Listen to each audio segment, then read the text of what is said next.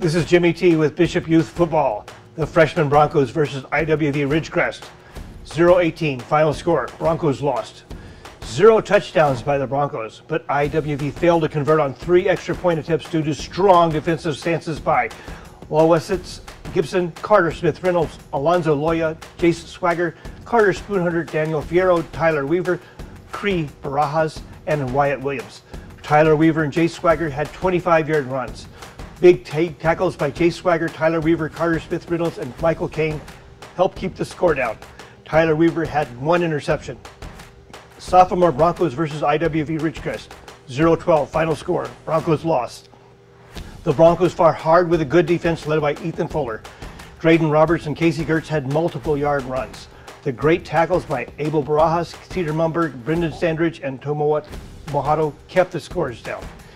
JV Broncos versus IWV Ridgecrest. 12-18 final score. Bronco lost in overtime. First half was led by the Broncos 6-0. Then a second touchdown by Oscar Henriquez. TDK Gusty had an extensive offensive workload at fullback. Calvin Stewart's first game as quarterback was nearly flawless. Jacob Marquez played defensive tackle with 2 sacks. Clifton Paco had 3 solo tackles. Andrew Barajas had 2 pass defense tackles and 2 solo tackles. With 2 minutes left, IVW led the game, taking the score to overtime 12-12. The Broncos played a tough fought game and unfortunately lost in overtime. Oscar Henriquez with 2 sacks was the game MVP.